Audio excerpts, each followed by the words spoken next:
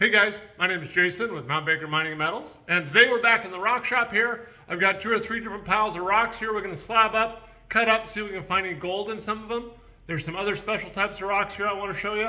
For those of you interested, all the stuff I show you here today is going to be for sale on eBay, so check out the link in the description below. Here's some quartz from my gold mine I'm going to slab, and these little tiny red rusty pockets is what I'm looking for. So I want to cut these open right through those rusty pockets and see if I can see any gold.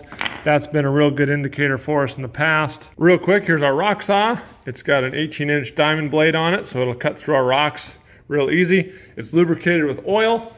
I'll just get my rocks clamped here in this vise, turn it on, and in no time, we'll have rock slabs. Here's our first piece off that quartz ore from the gold mine. And I've got something right up there that I'm kind of interested in, and then also right over here. So let's get out the microscope, we'll take a look. I'm going to use this little microscope. This thing is really cool. I've showed it in my other videos. It just clips on your phone and you can get up to apparently 200 times power. I've got a link in the description below if you want to check it out on Amazon. Oh, bam, right there. There's some really fine gold. Oh, there's some more gold. Nice looking gold there. Right with those orange pockets. About down here, some more little tiny, look how fine that stuff is. Very fine. There's some more. I don't know if you'll be able to see this, but watch right there where my thumb is. The sun is not out today, but if I reflect it just right there, see the gold flash right there, yellow?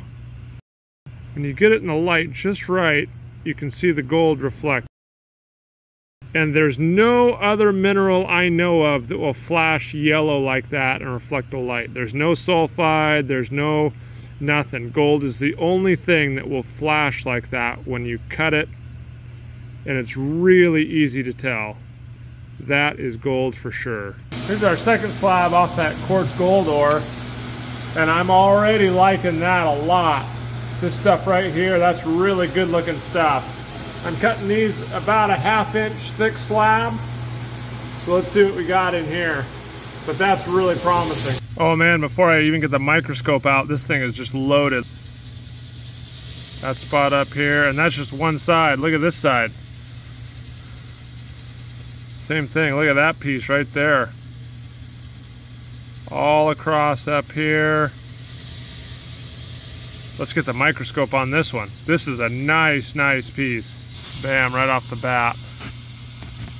There's some good stuff. There's some gold down in the quartz. Awesome.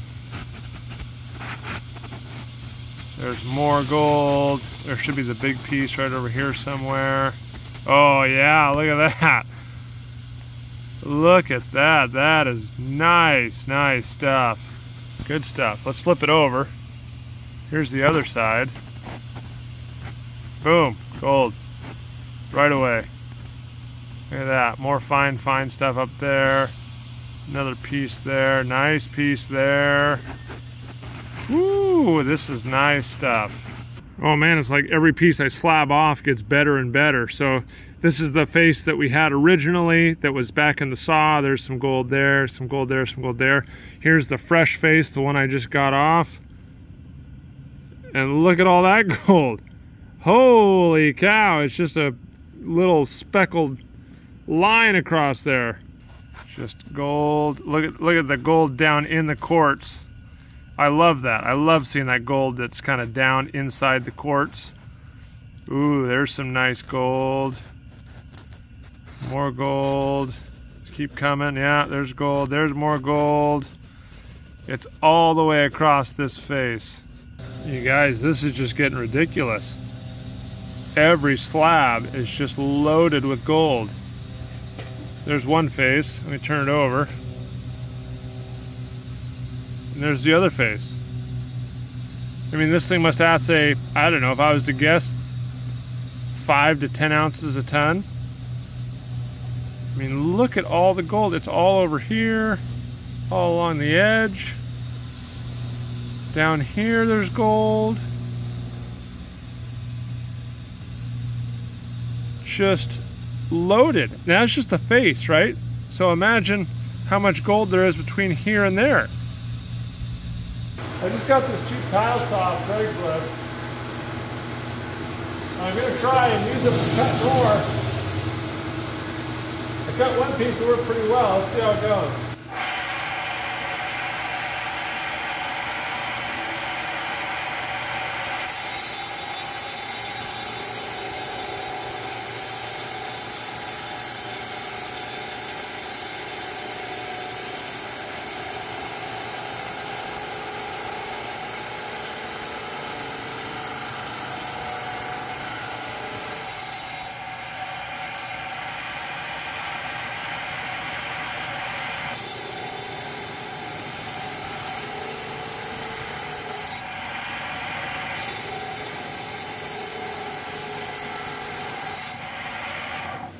Oh man, that works great. Wow. Wow, look at the gold on this one. Woo! Well, here's that piece I just cut in the tile saw. And let me see if I can show you the flash. See all the gold on there? It's a little bit harder when it's wet. But every piece is like that, just loaded with gold. I wish the sun was out. I could show you in the sun. But look down there at the bottom. See all that gold? Man, like I say, every cut through this little rock has really, really nice gold. Look at all that gold.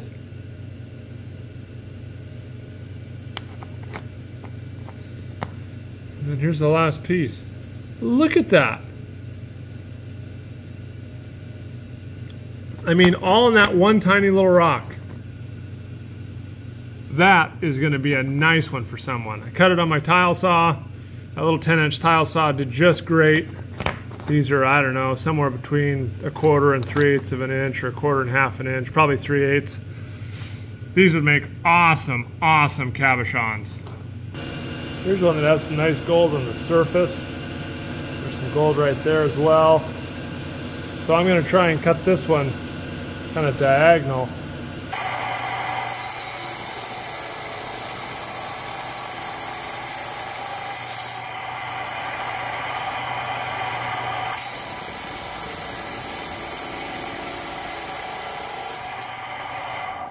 Wait until you see the gold I found in this one.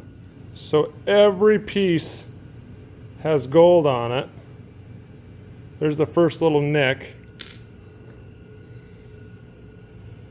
Here's the corresponding face that the blade went through. And look at this. Whoa! Like, it's almost a piece of wire that was cut there.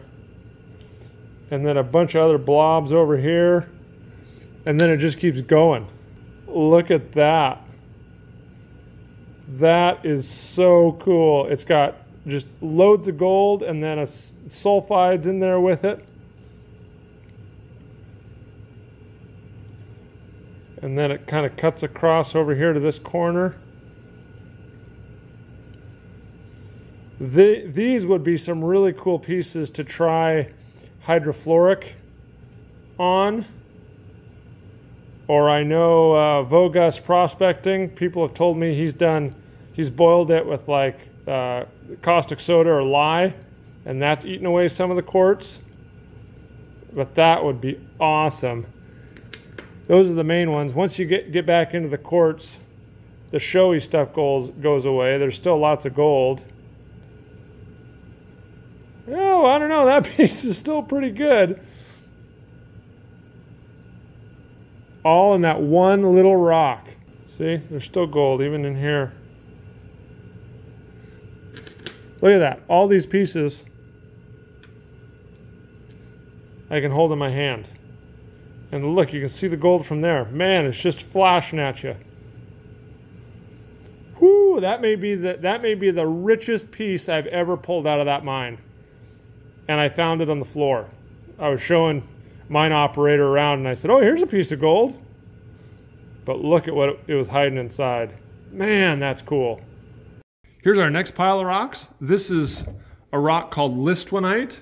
I've done a video in the past where I found some of this in the creek and cut it open and found some really, really rich gold ore in this Listwanite. I mean, like little bands of gold in this stuff. So I went back, I got some more rocks. I want to cut these up, and in a future video, I'm gonna go walk up the creek and try and find the source of this stuff.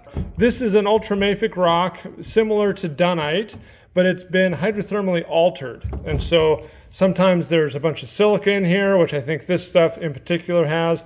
Other times it'll have carbonates in it, which this stuff I believe is very low in carbonates. So what I need to do is I need to slab these pieces up, and I was finding the gold right along these bands of green and white. So I think if I cut perpendicular to the bands, I'll get a real good cross section, and we'll see if we can find any gold. Man, that is just a beautiful rock.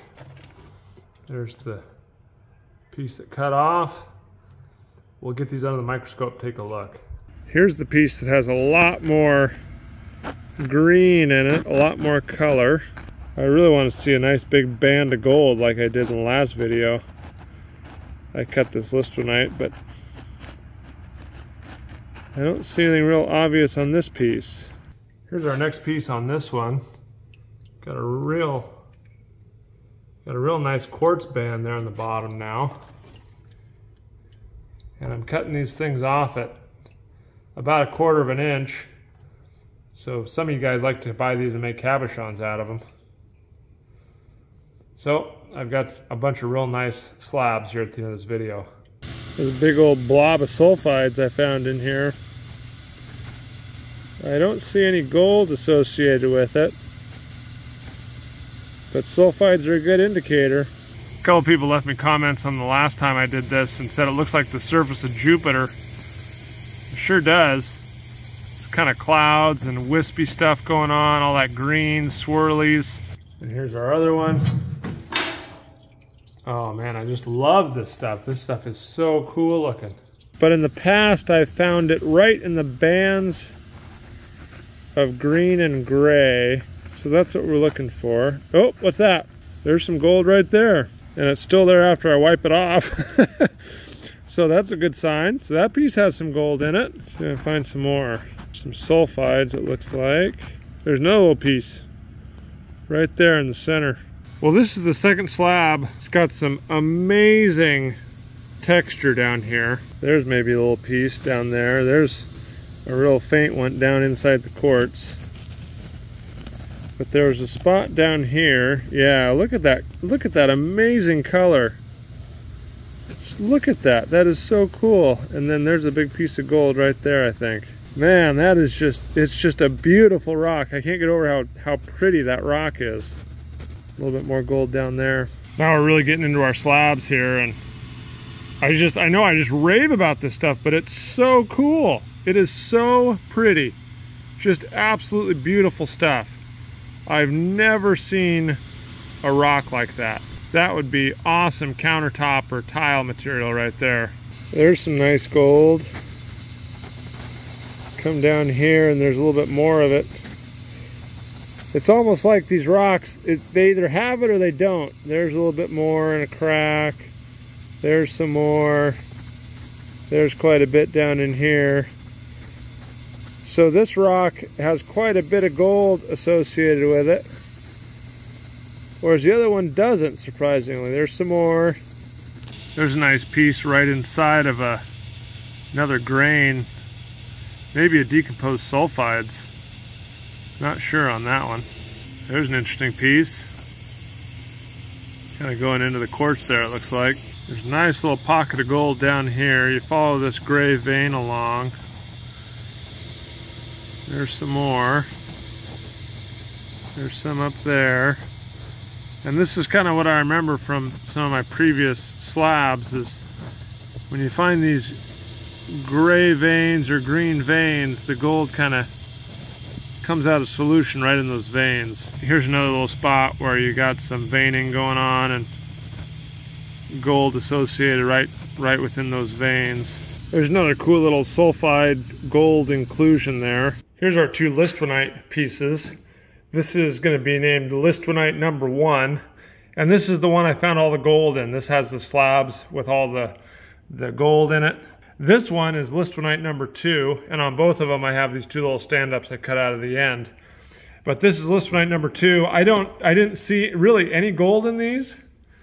But in my opinion, this rock is way, way more interesting and pretty and beautiful than this rock over here. This one has a lot more green in it, a lot more swirly characteristic stuff.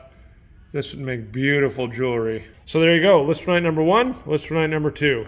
Well, here's my last piece of Listwanite. It's kind of a funny shape. It's kind of long and skinny. I might try and cut the ends off and make it into a big square rectangle. It's not going to be very big, but we'll see. I don't know. I'm not quite sure what to do with this. Let's get the ends cut off, and then we'll see if we see any gold or what the mineralization looks like, and we can go from there. Here's the first piece off of that rectangle block thing I'm going to make. And man, that is beautiful as well. Look, it's got some black stuff in it. We're working our way through our little block here. I've got 3 sides cut.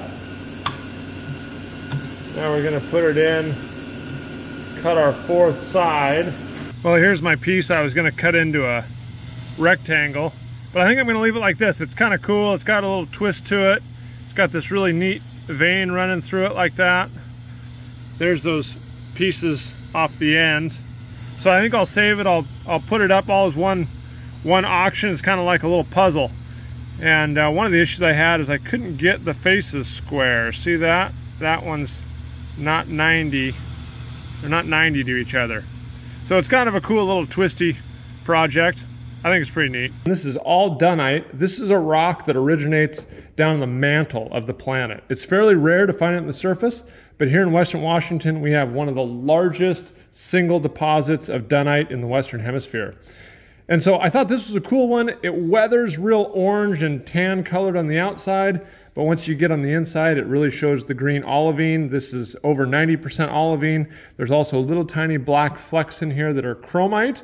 Here's a few other ones, smaller pieces, and you can really see those bands of chromite in there. And this is what companies would look for if they're gonna mine chrome, is these bands of chrome. There's some places in the deposit where there's chrome bands that are feet wide, and that would be ore grade chromium. Also, this is a source of platinum and PGM metals. This is what you'd be looking for. This is very similar in composition to what they mine the PGMs in Stillwater, Montana, and stuff like that. We're all locked in here. This is our first victim, this piece of Dunite. I've got some wedges here so the vise can evenly clamp down and it's not all cattywampus.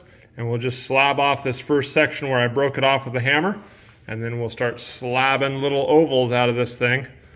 Here's our first look.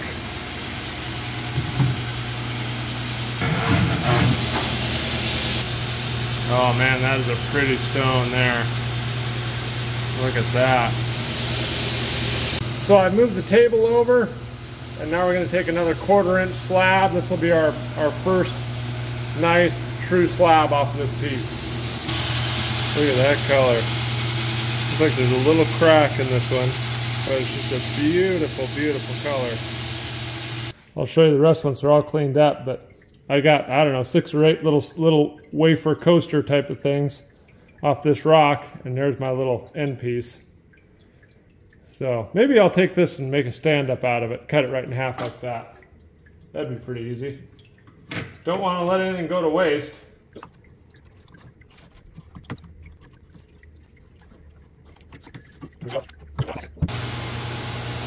A little tiny mini stand-up. Well, here's one of the bigger ones in my other saw. Check that out. There's one face. There's the other face. Very, very cool. There's little black flecks of chromite in there.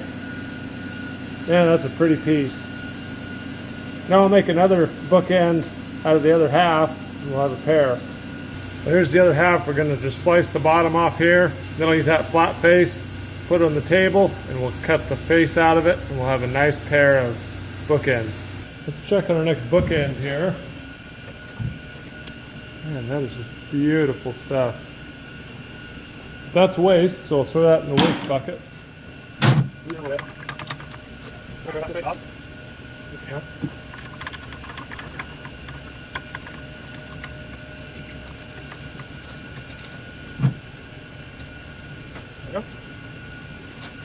Now it'll cut that off. Let me crank it over a little bit. We want to get it so that blade lines up right with that crack. That's good. Actually, you know, it'd be pretty cool if I left a little bit of that jagged part on the face. Let's try that. I might be getting a little bit too artistic here, but we'll try it. So I can always, if I don't like it, I can always just move it in and then cut it off smooth. But it might look kind of cool to have a little bit of broken area and nice and smooth area. Okay, let's try it. What do you guys think? Is that cool? Or does that just look ugly? Leave me a comment down below, let me know what you think. But this would be the pair. Well, this one's covered in cat litter, so gotta get them cleaned up a little bit, but it would go together like that. That one's not quite square, I don't think. That's irritating. Let me recut this one here so it's square. There we go. There's much more of a smooth face now too, but we got a nice 90 on there. I don't know, I kind of like that little bit of defect on the face. It's kind of cool. And look at all the black chromite bits in this one. All right, for our next one, I'm just going to cut these in half. I kind of like the idea of just a natural rock cut in half. And if you guys have any suggestions, you know, you'd like something, like me to see something, like me to cut something for you, let me know. Leave me a comment below. This one, the weathering rind goes in a little bit deeper, so it's not as green all the way through as some of the bigger rocks. Here's a look at some of that chromite under the microscope. And it's cool, you can see the kind of the cubic crystals down inside the olivine. Yeah, look at them right along the edge there. There's a big grain. Chrome in the wild. Here's a bunch of our Dunite stuff. You got that stuff sitting in kitty litter. It's going to think about it for a little while and clean off the oil. I got these big stand-up bookends here. Well, it's been a super busy day for me. I've got a ton of pieces cut. Let's go take a look. Start up here with all these Dunite pieces. A lot of these are those Dunite stand-ups. And then I've got these 3 here with the chrome in them. I did get a piece of Dunite cut here into slabs. These are all about 1/4 inch thick. Because I know a lot of you guys like to cab stuff, so there's some really cool Dunite slabs. Here's Listwanite. This is my Listwanite stuff. Here's the stuff I did see the gold in. Here's the stuff that has a little bit more green in it, a little bit more character. And then our last piece here, I tried to make that kind of pillar thing out of it. It didn't work out, but I still think it turned out pretty darn cool. That's a really nice little piece there. This is the gold ore that I cut. There's 3 standout pieces. This was the first one we did. And each one of these slabs, they're about 1/2 inch thick or so, all have really nice gold in them. Then we have this one, also a lot of really, really nice gold, about 1/2 inch thick or so. And then this is kind of the grand finale, the grand jewel of the whole thing. This whole thing was all one little rock, and it's just loaded with gold. I've got some other pieces here, some that are a little bit thinner at 1/4 inch. So there's some options for you guys. And the last piece here is, I didn't get this on camera, but this is some other gold ore, some quartz ore. It's full of pyrrhotite. So if you're interested in that one, I'll list those as well. So as mentioned, you can find all this stuff on eBay. I'll put a link up here on the end screen as well as down in the description below so you can find it. And I wanted to mention all the proceeds to all these auctions are going right back to the mine. They're going to help pay for the employees, help pay for explosives, and all the expenses that go along with the mine. So I really appreciate your guys' support through these auctions. Another way you can support us is through our Patreon account. You can sign up and get monthly updates and weekly updates and a few little behind the scenes peeks as well. So check that out. But I really, really appreciate all you guys' support and watching me through this whole process. So thanks again, and we'll see you on the next video.